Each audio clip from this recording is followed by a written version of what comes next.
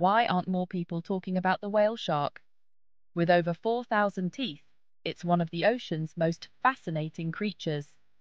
The whale shark is a marvel of the deep blue. Weighing in at over 25 tons, it's the second largest fish in the world. But guess what?